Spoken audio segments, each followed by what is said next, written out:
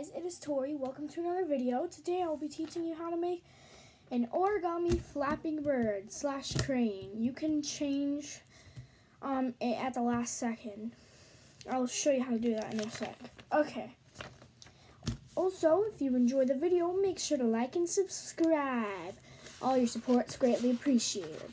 Also, for my plush videos, I've just figured out there is a way you can comment. Not on the video.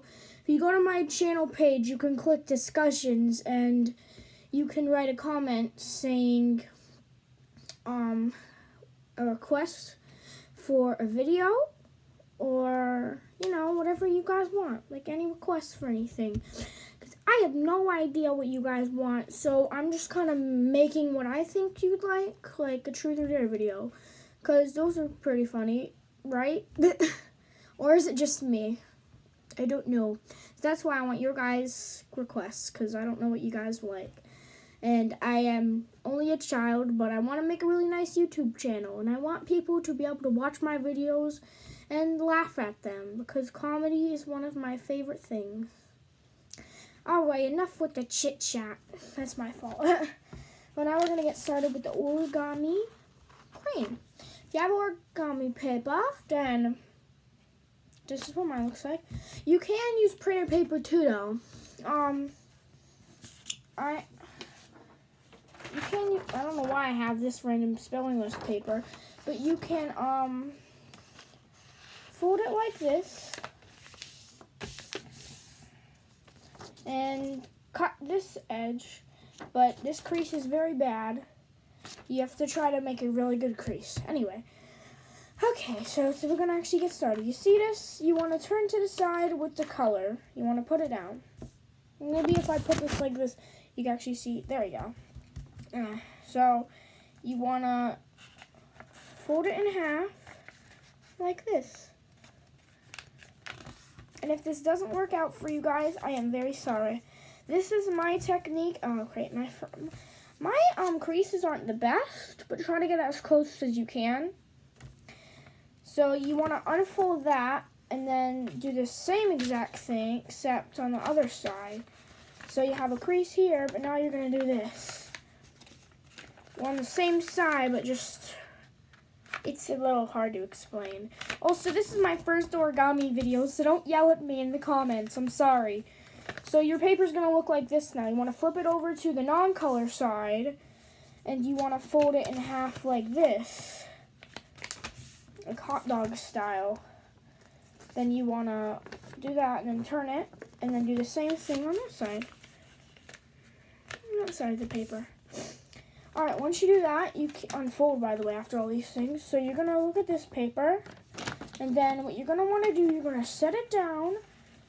You're going to set it down like this. I will do it camera way so you can see. Then you want to pull these two papers from the side, and you want to push down. Then you want to get the top, and you want to push down. Okay, so when you're finished with that, your paper should look like this. Should look like these three-letter diamond-like thing.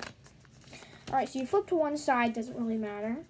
Just fold the sides to the center, you see? I will demonstrate for you. You take this side and you fold it. So your paper should look like this. Then you have come in here and make this fold. Same thing on the other side. Flip it over to the side you didn't fold yet. And then fold it like this. Fold it like this. I'm sorry, I am not perfect. I'm only a child, but I try to do these things as best as I can. So like I said, your diamond would originally be like this, but then you gotta fold these two things in. You might actually only think that this channel is for plushies and game and all that stuff. Well, I also like artwork. I will teach you how to draw things. Bear with me, I don't have the best camera. It's a tablet, iPad, whatever. Almost the same thing. Not the same thing, but almost. So, anyway. So this little triangle, you want to fold it either way. You can fold it backwards, forwards, from whatever angle, it's fine. But you just got to either fold it down this way or down this way. So you want to keep that down. Or actually, no, you want to unfold. Then once you do that, you want to unfold this side. then pull this up. So your shape would look like that. Then I will put it down.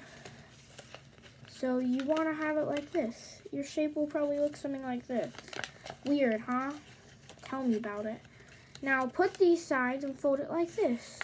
Then work your way up until you have a shape like this.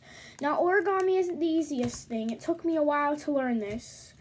And if you're especially my age, don't get frustrated. If you're lower than my age, get a grown-up's help, because grown-ups might be able to help you. Like I said, this stuff is very, very tricky. So if you can't get it right away, that's all right. It took me a while to learn this. I've been doing this for almost a year. Not a year, though. I only learned it this year in school. Anyway, you're going to want to... Oh, yeah, I haven't went over the steps. I'm sorry, guys. Shape's probably going to look like this. Well, this if you had it last time. But then you're going to flip it over and you're going to see this. You want to pull these out. And you want to pull this up. So your shape's going to look something like this. Like I said the last time, you want to fold these. Oh, you probably can't see. I'm sorry, guys. So your shape will be like this. You want to fold the front pieces of it, you know, like this. There we go. Bear with me. I'm sorry I can't show you everything. My big fat hands. So you want to fold the front and then work your way up and then push down. Trust me, you will not rip the paper. The paper will not break. If you don't have origami paper and you're using printer paper, then that's okay too. It'll still work. So don't be alarmed. Also, if you did it correctly, you'd have these little legs at the bottom looking like, and then this would be like this. And you also see the little thing in the middle. So I don't know if you can start to tell how this will look like a crane. Anyway, you want to fold this in half. So you see what I did there? You're going to fold, you see, you have the legs, then you're going to fold it in half. Then it'll look like this. Oh my god, my creases are so off. Let me fix this for a second. I am so sorry. My apologies, guys. Okay. There we go. What is that? I don't know what that is on the head. But your shape's going to look something like this. Then you want to take these things. Oh, if you can't see what I'm doing, you want to take these from the side. You want to put it up because these are going to be your wings. Take this one too. On the other side, you just want to take them up so you sit there a little bit. Now, you're going to want to pull over the head and fold. Make really nice creases to your folds because sometimes they don't, well, they usually stay if you're using paper. And you know the funny thing, when I'm eating dinner, my mom will be like, what are you doing? Because I will make origami out of my napkin or paper towels. Alright, your shape's going to look something like this. So we had these up here, but then we put them down and folded it. So the crease made it stay. Then put the wings all the way up. Then do this. There. You're going to have this sort of shape now. Very weird.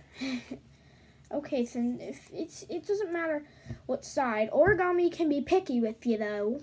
So sometimes you have to make this the head and this the tail, or this the head and this the tail. So let me just experiment for a second. Also, if you're going to make a head on one side, you're going to want to unfold it, make the paper look like that. You want to make a fold down like this. Then pull it out a little bit and push down on it. And then there's a little crane head. And what the heck? Why is that white there? My apologies. I'm not the best person at origami, but you know, I can make a little measly crane. I can make a bunch of other things too, though, and I'll definitely make videos on that for you guys. Please don't rip. Please don't rip. Yeah, that's not the right side. Like I said, origami is picky. Now you're going to want to have to redo the head on this side. Now it looks like it has two heads, but now we're going to put this back up. So this is the tail. And then we're going to pull this out, and we're going to do that. There we go. So if you want a crane, then don't pull the tail. But if you want a flapping bird, so how you use a flapping bird. Put the two fingies here, then gently pull the tail. And sometimes this happens to me where only one wing will flap. If that happens to you, then just keep trying because, I mean, it's hard. When I make little origami swans, like, and all you have to do is take a piece of origami paper, split it into fourths, but you have to, like, gently rip it. You can't really cut it because it might be uneven unless you're a very even cutter. Chances of that are slim. But, yeah, only one of, there we go. If you do it enough, both of the wings will start flapping, but this one only barely flaps. But that's okay. Because you still got yourself a nice little crane or whatever you want it to be. Yeah. Hope you enjoyed this video on how to make an origami crane. If you want to see more origami videos, make sure to like this video and subscribe to my channel. Hit that notification button because I'm always coming out with new videos. Hope you enjoyed and have a great day, guys. Bye.